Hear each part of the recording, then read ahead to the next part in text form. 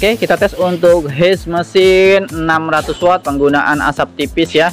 Sudah eksklusif hardcase, kontrolnya bisa kita pakai manual, timer dan juga remote wireless. Ini kita tinggal buka aja. Nanti asapnya keluar, asap tipis terus-terusan, tidak perlu melakukan menunggu pemanasan jeda. Jadi dia bisa langsung nyala. Ketebalan asap, dorongan angin itu bisa kita atur. Kemudian kalau kita mau matiin, kita tinggal gembok aja di sini nih. Nah, nanti asapnya berhenti.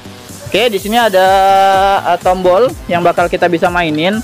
Ada lock untuk nyalain manual. Ketika kita tekan pump, nanti dia otomatis nyala ya. Kalau mau matiin, kita tinggal tekan lagi sekali, dia masuk ke mode ready. Ketika ready, dia siap dipakai. Kemudian ada timer. Di sini kita bisa atur durasi dan juga time interval ya. Oke, ini durasi 1 detik, time interval per 5 second. Kita bisa atur permainan modenya, kita tekan menu di sini. Kemudian masuk ke mode interval, kemudian durasinya kita buat per 5 second. Jika sudah, kita tekan menu lagi, tekan timer, maka dia bakal main selama 5 detik dan berhenti selama 5 detik.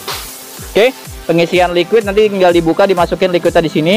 Satu botol ini ada 1 liter, ini main 5 detik, berhenti 5 detik. Ini untuk penggunaan mode timer. Oke,